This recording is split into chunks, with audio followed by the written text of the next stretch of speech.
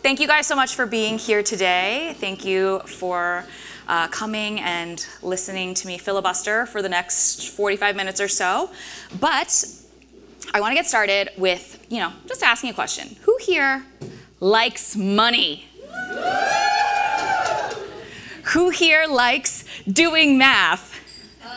Oh, okay, you see, it's a little quiet for the second one, but I want to remind you guys that I am your BFF. We're going to talk about money, but it also is going to come with math because that is how we are going to quantify what we deserve, how much we are making, how much we are spending, how much we are saving. So I'll take a seat now. I want to start today off by sharing 3 really key stats because sometimes I feel like when I make content, you guys are like, she pulled this information like out of thin air. Did she make this up? And no, we are going to be rooted in science. So very first off, we're going to talk about making money. We're going to talk a little bit about your careers, why that's important. And unfortunately for us, the next 15 minutes, we're going to talk about some uncomfortable truths. So first and foremost, a new survey published in June of 2023 of 913 women across 4 different industries, law, nonprofits, higher education, and healthcare, so very, very different jobs, found that women across all age cohorts reported being on the receiving end of age-related judgment that implied they were unfit for the job. Just show of hands. Who in this room has ever felt like they were treated as a less than qualified person at work for being too young? It's a lot of hands. What about people who have ever felt like they have been treated unfairly or less than at work for being too old? Don't even think about getting pregnant, by the way. Seriously, go ahead and just say bye to your career. And I say this in jest, right? Because unfortunately, regardless of how smart or accomplished or amazing you are, for the most part, we as women are often going to be underestimated, underappreciated, and taken for granted just because we don't necessarily fit the mold of what a great, competent employee looks like. And I hate to say that, but it's true. So I want to talk about a key takeaway and why this stat is really important. They're going to hate you for being too young until they hate you for being too pregnant, and then they're going to hate you for being too old. So please do that thing that you are afraid to do. You're nervous to ask that question in that meeting because you're saying, oh, well, what if they think I'm stupid? They already think you're stupid, okay? You're not. You are so bright, you are talented, you are incredible. Ask the question. You deserve to have that answer.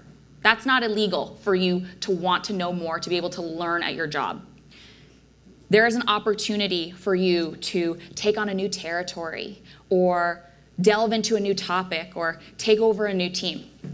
You're too scared to do it. Why? Because you're not going to be as good? Well, they're probably going to think that anyway. You might as well try. You owe it to you and yours to make that money, to bring that confidence to the workplace. Because you know what happens when we do? As women climb this ladder at the workplace, regardless of what their job is, when you're at the top, you get to start making those decisions. And suddenly, the big tippy-toppy manager is no longer one that their decision-making is clouded in bias.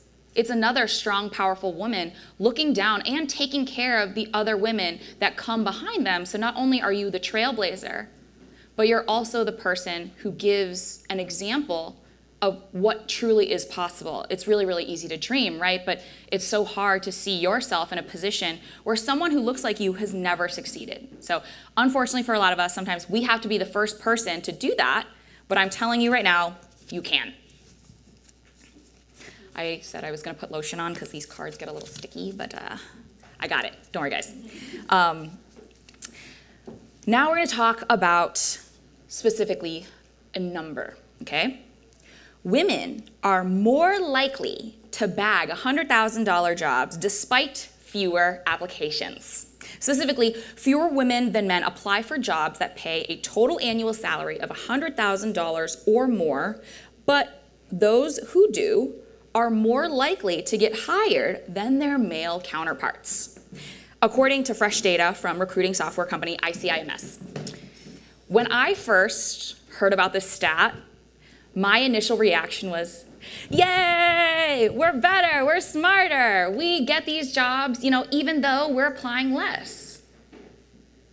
And then I took a second and it sunk in. Do you guys know what I'm gonna say? Yes, that is the follow-up point, but the real frustrating point to me was, why are we applying less often? And now we're going to talk about that overqualification point. Thank you so much for bringing that up. Okay, so think about the last time you saw a job that was really cool, a job you really wanted, and it had 10 bullet points of things you needed to hit before you were qualified for the job. How many bullet points would you guys feel like you personally feel like you needed to accomplish before you would apply for this job? Just start throwing out some numbers for me. Okay. The number that we heard the most was 10. I'm going to tell you right now, if you hit all 10 bullet points, you are overqualified. Because I'm going to tell you what the likely man who sits next to you at work is thinking. He's also scrolling. He might have even seen that exact same job posting, right? He's looking through these 10 bullet points. He probably hits 3, maybe 4 on a good day. That same man is looking at that job being like, this is the perfect job for me. Who better than me? I got this. And that comes from a place of being told your entire life that you are capable, that you are deserved, that you are supposed to be the person in power, the person in charge. And unfortunately, we tell a lot of our little boys, it's okay to take big risks. It's okay to skid your knees, just jump for the next monkey bar, whatever. But we tell our girls, instead of taking risks, instead of trying to be powerful, we tell them to be good. We tell them that it's important to be nice and likable and perfect. And that makes a lot of us not feel confident enough to take these big swings, because a lot of us don't feel confident doing things we're not already good at. But how do you become good at things? You do things you've never done before. So the key takeaway here is, please apply for jobs you are unqualified for. I'm not saying you are more or less qualified than the guy sitting next to you. I'm saying you're all equally unqualified.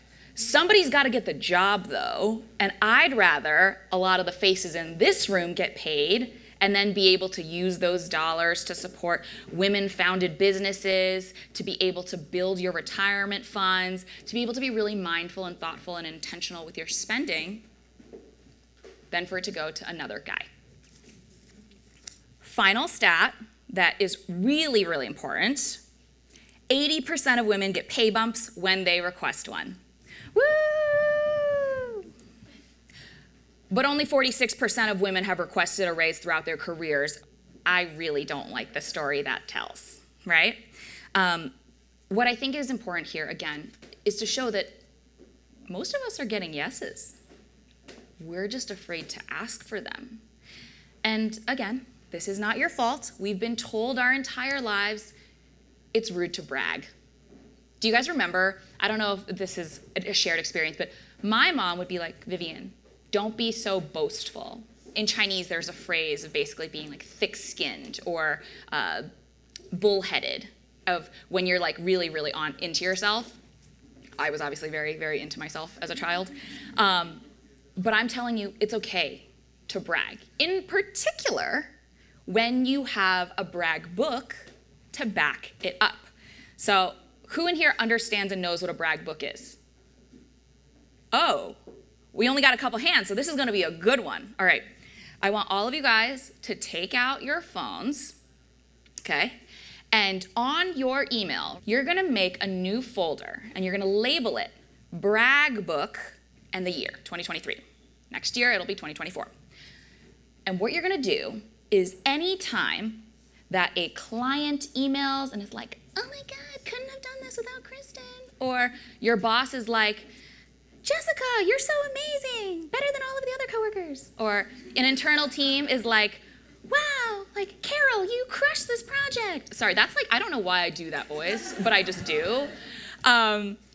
Anytime that happens, you're gonna forward all of those emails into your brag book. And that way, when you get to mid-year reviews, when you get to end-of-year reviews, who has to write those really annoying self-assessments where you're like, 3 positives and 2 things I can work on? You're gonna take all of the positives you already have a laundry list of in your brag book. It's gonna be so easy. You're just gonna be ticking things off onto that. So one, you're gonna save yourself a lot of headache when having to fill out the paperwork. That's just kind of boring, but you gotta do it. And 2, these are now quantifiable measures and qualitative examples of times you've succeeded. If you have a job that's a little bit more in the field or in person, you can certainly make a manila folder, put it into that little drawer at your desk. You have photos or examples or letters, put them there. Whether it's a physical brag book or a digital brag book, this is your key and your tool that you're gonna be able to really point to at the end of the year and say to your manager, look at all of the goals that we have set together. These are all the things that I've managed to hit. and this is why you should pay me, because we talked about this, I made it happen, I did this, and because of the quality of my work, I believe a raise of XYZ is commensurate. So don't be afraid to ask, don't be afraid to brag, especially if you've got the receipts to back it up. Okay, so did we all enjoy talking, learning a little bit about making more money? Yes? Okay, now we're gonna talk about my favorite activity, spending money. A lot more fun. But can anybody tell me, or just raise your hand, have you ever bought something that you were like, oh my gosh, I'm so excited to buy this, and then you like checked your closet 2 weeks later, you're like, I've never worn this. And you were like, and it was kind of expensive. And then, yeah, literally all of us. And 2 months later, you're like, oh, I still haven't worn it. 2 years later, you're like, oh my God, the tag is still on it. What do I do? Yeah, we've all been there. We've all made that mistake, but we are wiser now, and we are going to utilize something called the is it worth it equation. And this is a fun modern take on the value-based spending formula, okay? I think a lot of us don't understand the value of $1. And I don't mean to sound like you're a dad, like you don't understand the value of $1. It's not that. We all work very hard. But you don't understand the value of $1 because it's really hard to visualize. So instead of saying, okay, I ordered pad thai delivery last night. I got the Thai iced tea and a side of spring rolls. That all cost, roughly $38. You are going to take the cost of any purchase, whether it's a good, whether it's a service, and you are going to divide it by your hourly take-home pay. If you have an hourly job, this is pretty easy. Just back into what you make after taxes. If you have a salary job, go ahead and just divide that overall number by the 52 weeks in a year, 40 hours a week, and again, back in to see what your paycheck is after taxes. But this is helpful because instead of that pad thai costing $38, suddenly it's an hour and a half of work at your desk. It's an hour and a half of talking to clients. It's an hour and a half of writing reports. Is that still worth it to you? This equation is so helpful because it helps us, regardless of who we are or how we like to spend our money, understand value. For me, this equation has been super helpful because I have come to realize that I don't care how expensive that vacation is. It was worth it. It was so worth it.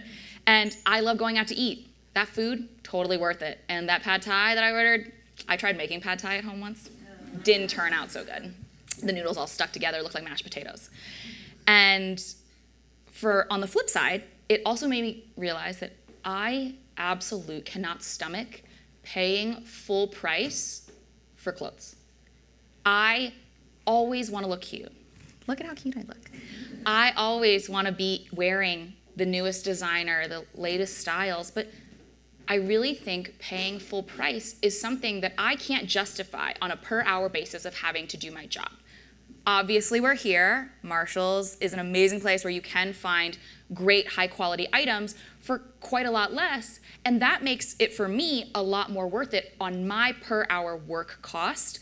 So I use the is it worth it equation anytime I'm gonna buy something.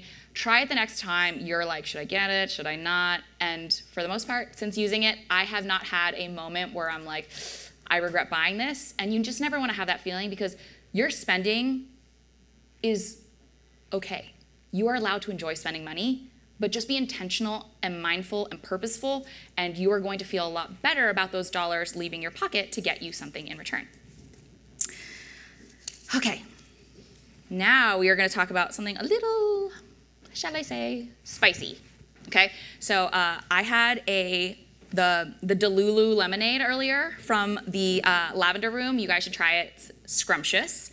But we're going to talk about something called the Are You Delulu equation. Because there have been times where I have been looking at something and I'm like, I need this. I need this so bad. I need it with my entire being. And it was just the craziest thing ever.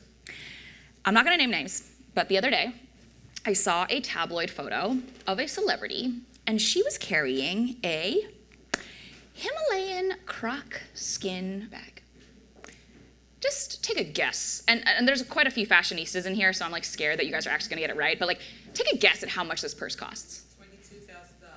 $22,000. $22,000? What size was the bag? 100K. Oh, she wants me to give her the dimensions. Just rough guesses. 70, 75, 22? 40, 100? It was $200,000, guys. $200,000 is a house. And listen, I'm not crazy. I don't need the Himalayan croc skin, but I started Googling. Oh, just a regular model, the general medium size. It doesn't gotta be the biggest one or the cute little small one that everyone likes. $18,000. Do I have $18,000? Sure. Would it be much better kept in my retirement account? Would it be much better utilized as my emergency fund? Would it be a better use as a down payment on a vehicle that could get me from point A to point B, or as a down payment on part of a home? Yeah. So, to bring myself back to earth, what I do is utilize the Are You Delulu equation. What you do is you take the cost of the good or service, and I divide it by her net worth. I'm going to tell you the celebrity's net worth, and some of you are going to be like, I know who the celebrity is. The celebrity's net worth was $1.7 billion. When I did the math, that is roughly 0.01% of her net worth. When I multiply 0.01% by my net worth, I'm going to go ahead and tell you it didn't equate to even the lower tier bag. Not even close. Worked out to be roughly $200. And that's okay. And it reminded me that, just because I can doesn't mean that I necessarily should. And this is a great equation, especially as we are constantly on social media consuming some of the most just luxurious images you've ever seen in your entire life. I asked myself the other day, I was like, why don't I fly private? You can't afford it, girly. Like, why don't I have this bag? You can't afford it, girly. Like, why don't I have these pieces of jewelry? You can't afford it, girly. And that's okay, because guess what?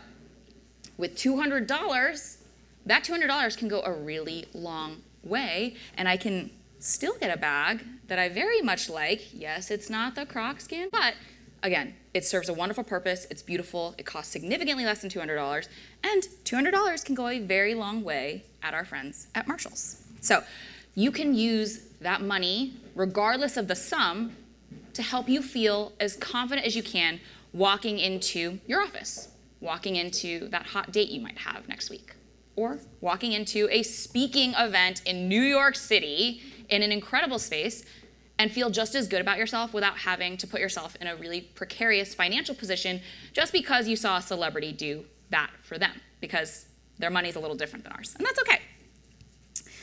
And last equation, this is my favorite one, and this isn't necessarily spending today, so don't boo me, okay? Like, this is today you taking care of future you, which I am a big proponent for, we are going to calculate the I have enough number. Okay? I want everybody just to close your eyes for a second. Okay?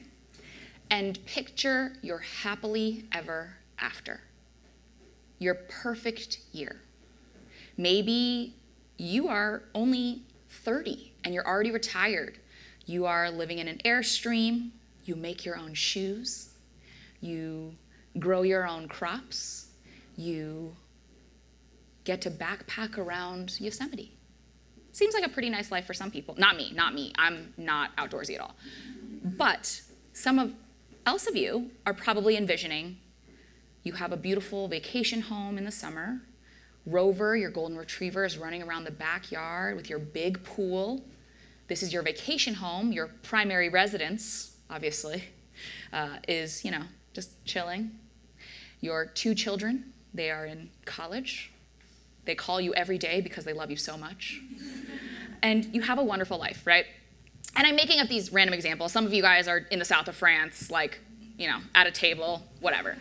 But we all have a happily ever after. And we do not get to hit our goals unless we set them. So with that number, everybody, if you can just take out your little calculators. Remember when our high school teachers were like, you're not always going to have a calculator in your pocket. It's like, yeah, I do, actually.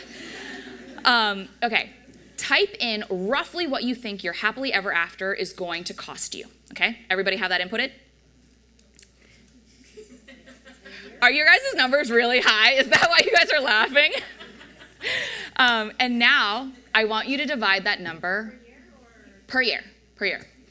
And then you're going to divide that number by 0.04. We will come back to why that number is important.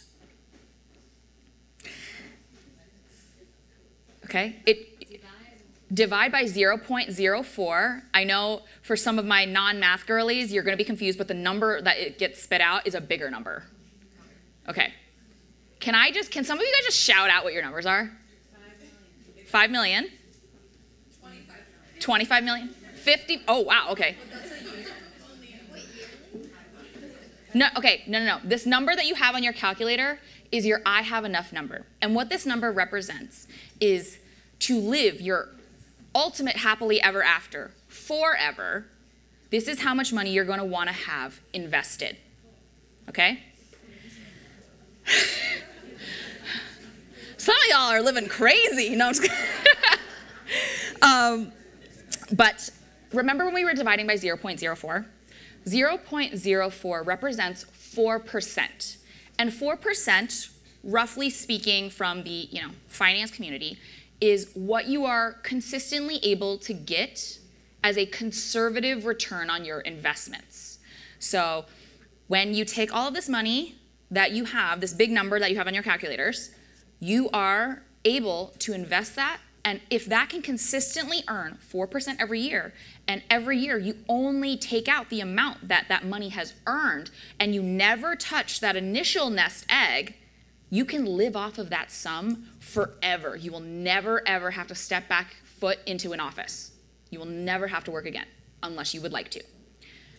What I find to be really interesting about this equation is that for some of us, like my friend here with the $5 million I have enough number, it helps you realize that your happily ever after is not that far-fetched. You can get there. You can. And it helps us understand what we really value in our lives. I know some of y'all in the back were you guys were spending like crazy for this happily ever after, but that's okay. What I like to do, every 2 or 3 years, I will take literally 15 minutes and calculate what is a bare bones happily ever after for me. What is the ultra luxury, I get to do every single thing I want happily ever after? And more realistically, what is that happy medium? I calculate all 3 numbers, and this helps me make really, really strategic decisions when it comes to my money, because once I hit the bare bones number, it means that I can downshift a little bit in my career. Maybe I want to prioritize my family. Maybe I want to prioritize a kid. When I hit the next number, maybe I just stop working entirely. Maybe I start picking up philanthropy. I don't necessarily need money to be coming in the door. And if I really hit this big luxury number, man, you will never hear from me again. But again, this is just goal setting. This is a really fun way to goal set. And I get the question all the time. It's like, how do I broach finances with a partner? Do this fun little exercise. Ask them what their happily ever after looks like. It's not as stressful as, show me your credit score. Show me your W-2. I want to see what your pay stub is. This is just a fun way to have conversations about money. And as all of us probably already know, when you talk more about money, we all benefit. It helps to build our confidence in the workplace because we know what we deserve. It helps to build our confidence when we're shopping around for important things like a mortgage or a car loan. We get more competitive pricing because we know what we should be getting compared to our friends. And it helps us just to be more confident in how we communicate. For so long, we have been told it's rude and tacky and taboo to talk about money. But you see the guys teeing off on hole 3, you know, driving their little golf carts doing it. What makes it embarrassing for us? Nothing. It's a little bit of a marketing ploy. We should be talking about money. Talk to money with your friends. Talk to money with your partners. And the more we talk about money, the better we are going to be with it. Okay. Now, we are on to the third segment of our fun-filled session. And I believe everybody should have a piece of cardstock sort of near their chairs, underneath their chairs, wherever you might have put it. And we have moved on to phase 3. So we talked a little bit about stats that are important to keep in mind when we're making money, how to spend our money wisely, whether it's for today or for the future. And now we are going to talk about saving money. I know it's not as sexy as phase 2, but come on, we got to do it. And what I want you guys to write down is a savings goal that you currently have, how much you need in total, how much you currently have set aside, and why this goal is important to you. Feel free, do not put your names on these. It's cool, they are totally anonymous. We will be shuffling them up and sharing a couple stories, or we might have some people raise their hands if they feel compelled to share. But everybody please take, call it, I'll give you like 90 seconds to just write this down. Oh wait. Sorry, is there a time frame for like how much you want to save? Like, there is no time, like there's no wrong answer on this. This could be something that you are saving for the next 6 months. This could be something you're saving for the next 6 years. This could be something you're saving for the next 60 years.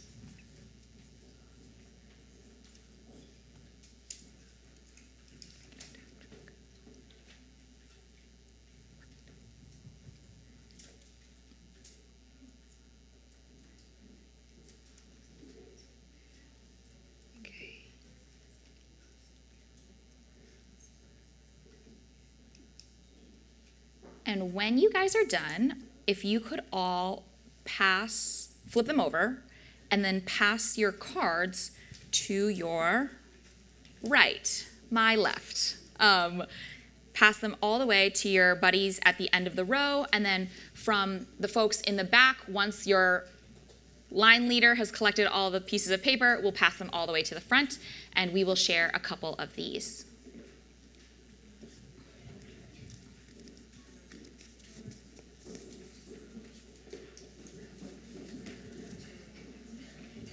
Does that make sense? Or I can just come get them. to the right or left? To your right, to my left. Perfect. Let me know. Yes. We're just collecting for a second.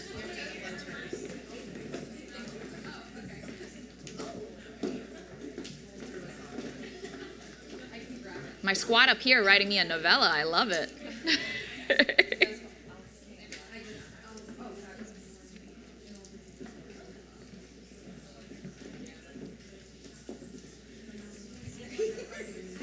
Oh, notes? Okay, you can keep it. You can keep it. That's okay. Thank you. Perfect. I have 3. Perfect.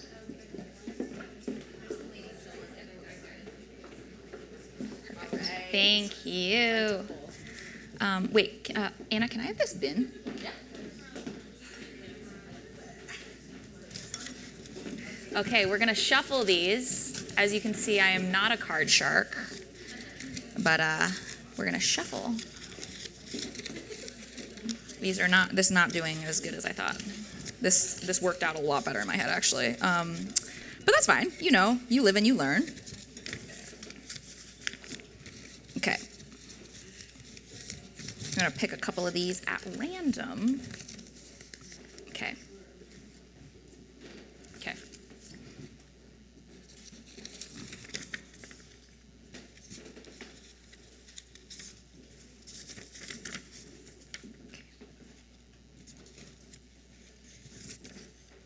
Okay. Sorry, I feel like I want to get a couple like good diversified ones, but these are all such really good answers.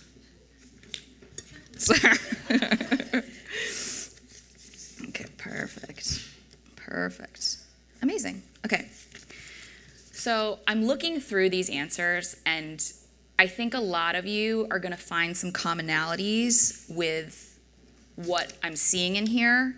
Let me just read a couple of them to you that I think are so important. Somebody said they wanted to save $25,000, and they already had $3,000 set aside. And the question was, why is this important to you? Stability, freedom. Have any of you guys ever felt like you couldn't leave a situation? Maybe it was a toxic job, a really icky ex, something like that, because you just didn't have the funds.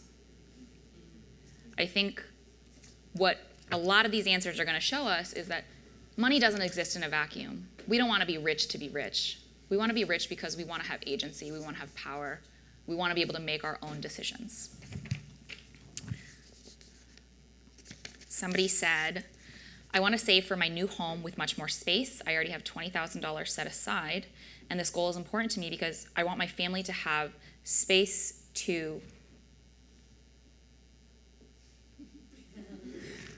reset, I think, and feel comfortable. Again, what are we learning from this? Money is not because we want to have a golden toilet. Money is important because we want security. We want comfort. Let me see. These are just a couple good ones. Somebody said, I want to save $100,000. I already have $35,000 set aside. This goal is important to me because I grew up in a household where money was scarce, and I want my future kids to feel stable and secure. We joke and we talk about money, and we talk about private planes and expensive bags, but don't we find it interesting? And I'm telling you, this entire stack, I was looking through all of these answers, not a single one of you wrote down Himalayan croc skin bag. I'm just saying, like I zoomed through it. I know none of you wrote that. I think what we are coming to realize about why money is so important to us is because it allows us to have the confidence in our lives to make those decisions that are so important to us. It's not about trying to flex. It's not about doing better than your friends. It has always been about providing yourself and your loved ones the best life that money can buy. And what I say when it comes to saving is, you're not doing it just to do it, you're doing it for future you. You're doing it for your family, you're doing it for your loved ones, you're doing it for your future kids, maybe that golden retriever named Rover. We all want Rover to have a backyard, right? Come on, it's cruel not to. And I think this is a very grounding moment for all of us to realize that a lot of us have similar goals. We are more similar than we are different when it comes to our money, and there's something that we can all learn from each other. So I say everybody gets a money rating, right? On a scale of 1 to 10, you're good at money on a certain part of that scale. You know, maybe you're really confident. You are really good with your money. You're in a good spot. You're an 8 or a 9. 8 or 9s can help 6s and 7s. 6s and 7s can help 4s and 5s. 4s and 5s can still help 1, 2s, and 3s. And I think we all have a lot of value, education, and skill to provide to our friends and our family, a lot more than we actually think. And when they say things like, women are frivolous spenders, we are not money savvy, we need to cut back, that avocado toast is why you can't afford a home, just remember, that's not true. You guys are a perfect representation of that. And we are all trying to get to a place of comfort, stability, security, and confidence. Thanks, guys. So now we're going to have a quick audience Q&A. If you guys don't ask me some questions, I will cry until you do. But yeah, okay, great.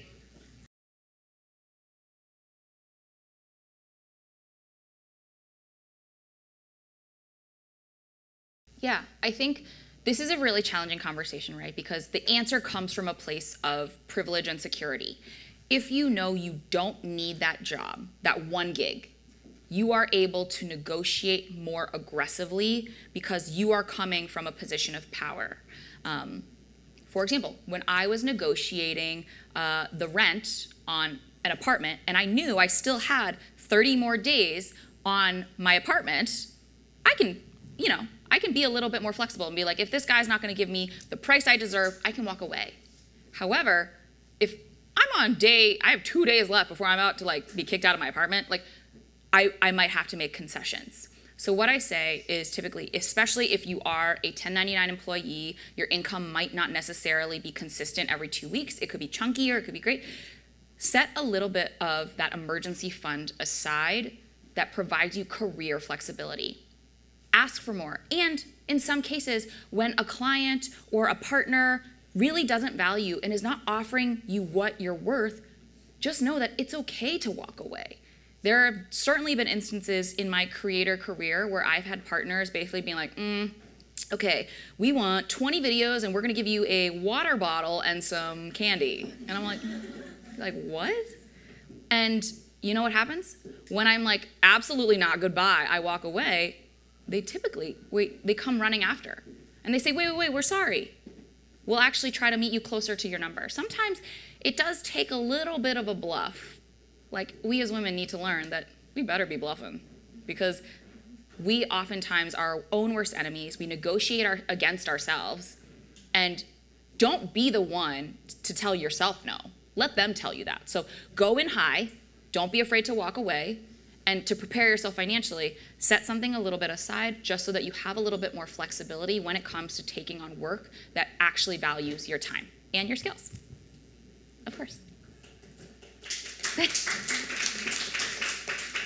Any other question? Oh, yes. This is tricky because every couple is going to be so different, but you and I met in LA, and I think you have a very wonderful career. I'm guessing your partner also does as well. A format that really works for us is the yours, mine, and ours, right? So for joint expenses like our rent, our mortgage, or the Wi-Fi bill, or the cell phone bills, or the heating and electricity, the stuff that we actually physically share, we pay that out of our hours category. And what we do is when you get, most of us these days don't get a physical paper check that's like your paycheck. You get a direct deposit. It just goes straight into your bank account, right?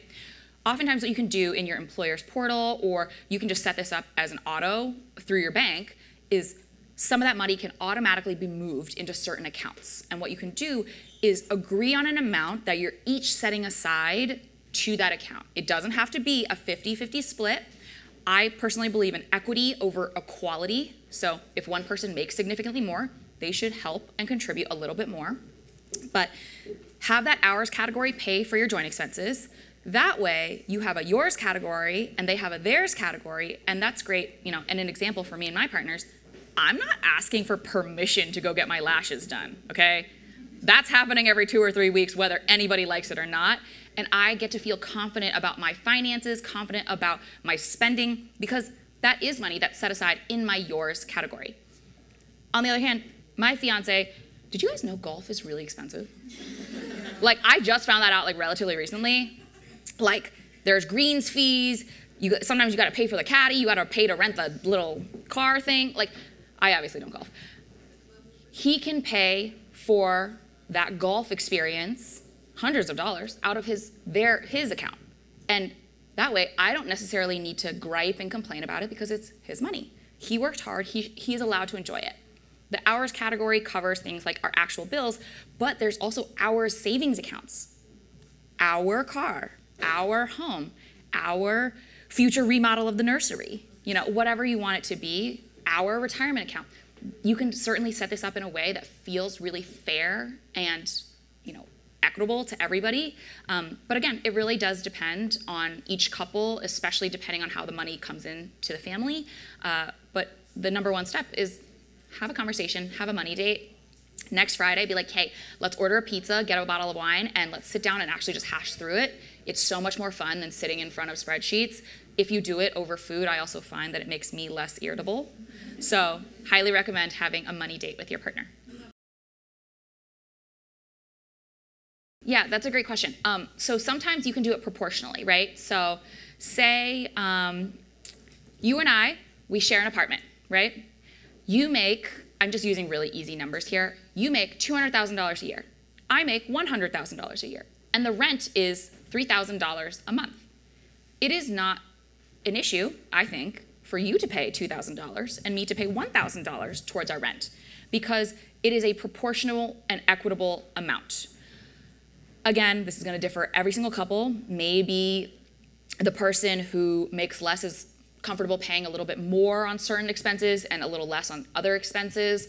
But really find a system that works for you and have that conversation before you move in together, because it's only going to be worse if you've gone a certain amount of time and you feel resentful. So no quick equation, but I would say just try to keep it really proportional to what each of you are making, and asking, just being really honest and saying, I'm not personally comfortable spending this amount on rent. I know you make a little bit more, you have longer hours, you might need to live closer to the office. I'm happy to do that for you, but we need to find something within my budget, or alternatively, we can split the rent a little bit differently.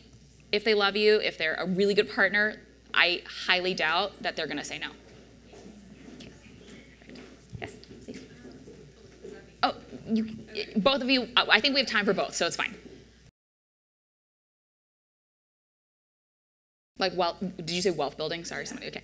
I would say, first off, it's like a waterfall. So you want to max out your employer-sponsored retirement fund up to the match. A lot of companies do that. It's free money you're leaving on the table if you're not maxing it out. Then you can go and fund an individual retirement account or a Roth IRA, individual retirement account. This is something that you own on your own, not tied to anybody. Then you can complete matching with or complete the rest of the max for your employer-sponsored plan. And even after that, you can still continue to save and invest for retirement through an individual brokerage. You aren't getting as many tax breaks. However, again, it's still worth doing, and there is still a slight tax benefit in that you'll end up paying a capital gains tax, which is less than an income tax on what you're physically earning on an ordinary income. So it's just really important to keep doing as much as you can, but at a certain point, if you are already feeling really confident about that, you're maxing everything out, I would actually pose a question to you and say, are you investing in your life in other ways? Do you have hobbies? When's the last time you took a real trip for yourself? When's the last time you did something nice for yourself? Because there was like a 2-3 year period in my life where I felt really good because my finances were in great shape. I don't think I'd taken a day off of work, and I was so burnt out. I hated my job. I hated everything. And it's okay to feel like that, but consider how you can then use your finances to really buy back some of that time and buy back some of that life for yourself. So I would say the biggest thing I see, especially in women, is we want to be so perfect and we get paralysis by analysis. So instead of trying to pick the perfect account, pick the perfect investment, you can always utilize a robo-advisor. This is essentially having a financial advisor who's going to pick your investments for you. You take a quick quiz about your money goals, how old you are, how much money you make, what your goal, like what exactly you want to do, like is this money for retirement, is this money you need in 10 years, whatever. And they will pick investments for you. Typically, these robo-advisors charge small-ish management fees, something around 0.25%, which is significantly less than a human financial advisor, which will be somewhere between 1 to 1.25%. And you get it done right away. Because guess what? There's no such thing as a perfect investment. You can't time the market. But being consistent and investing early and often is how you are going to get where you want to be in terms of your financial goals. Of course. And I think there was one last question in the back. I think, Anna, that's we only have time for one? Yeah. Yes. Oh, So first and foremost, if you do not have a high yield savings account, you need one, okay? Your bank, this is how they make, they're not doing anything out of the goodness of their heart. Your bank is not a charity, okay? You give me $1,000 to hold at the bank, I then take that $1,000 and I lend it out to somebody. That is somebody's mortgage, that's somebody's car loan, that's a personal small business loan, whatever. I lend that money out and I charge, we all know what interest rates are right now, 7, 8%. I'm making a killing on that. What are you getting, a couple cents? So when you sign up for a high yield savings account, right now, most high yield savings accounts are offering somewhere between 4 to 5% in annual percentage yield, meaning how much you would essentially get. So you put $100 in, at the end of the year, you have $104, $105. There's a ton of great options. I would rather you make a decision today and open one than not. The only wrong answer is truly not opening one up as soon as humanly possible. Cool. Thanks, guys. Thank you so much for having me and laughing at my corny dad jokes. I really do appreciate it. And I'll be hanging out, so if you guys want to hang out, I'll still be around and we can chat. Awesome.